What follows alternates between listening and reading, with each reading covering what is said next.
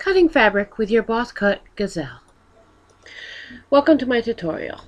Begin by removing your paper back from your fusible web and placing your material on your mat.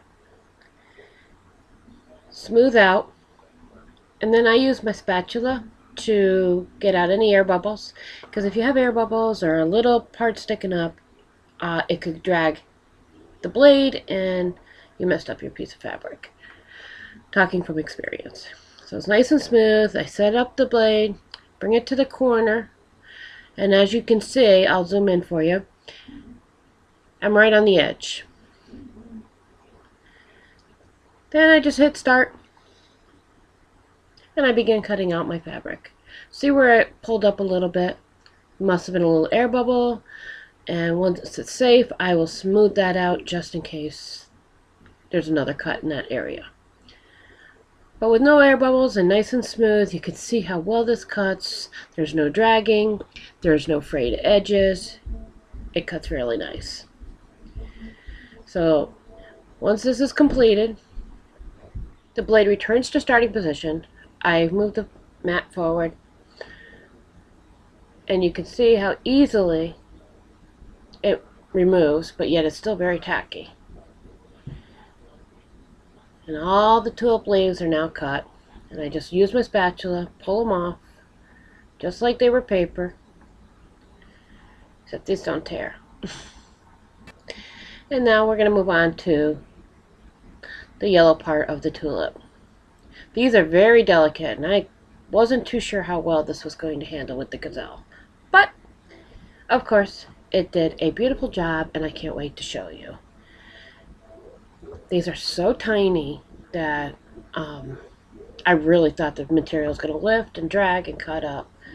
But look how just smoothly it goes across. Cutting out, there's 3 of them in this piece of fabric. And it's done. So, should return to the start position. Oh, there we go.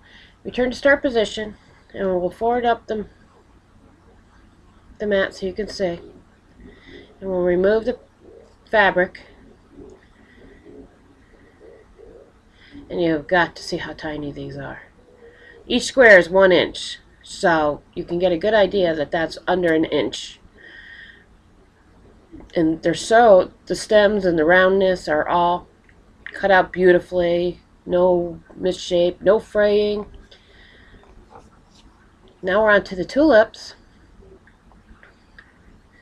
which, you know, have points and roundedness in them. And again, using the spatula, make sure you get out the air bubbles, especially when you're cutting out larger pieces, because it has a tendency to lift too.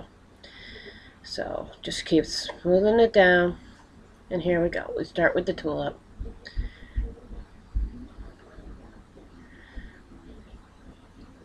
There's 3 tulips on in this project, 2 smalls and a large. And I'm sorry about the camera shaking, but I just wanted you to see that there's no dragging. It's just cutting it out beautifully. Forward the mat again. And watch how this just peels. It's amazing. Look at that. And they just stuck right there. The mat is fairly sticky, and the fusible web, when you peel back the paper, it just seems to make it stick to the mat much better than the paper. I used to use the paper, leave it on, but I was scraping it off the mat all the time, and I just got tired of that. Now we're going to do the stems. The stems are amazing. Even though they're just long straight lines, they're small, and I would think, you know, it would just tear being so tiny. But here we are, we're cutting out all 3 stems. This is the final fabric of the project. I'll bring the mat forward for you. And look at this. They just peel right off. And look at that. Those are inch squares, mind you. Yeah, my mat's pretty beaten up. And each one of those is only 1/4 inch. Thank you for watching my tutorial on the applique tulips. You can purchase these at bosskutdiecut.com. For more great ideas using your Bosskut Gazelle scrapbook cutter, please visit my website scrappyquilts.blogspot.com.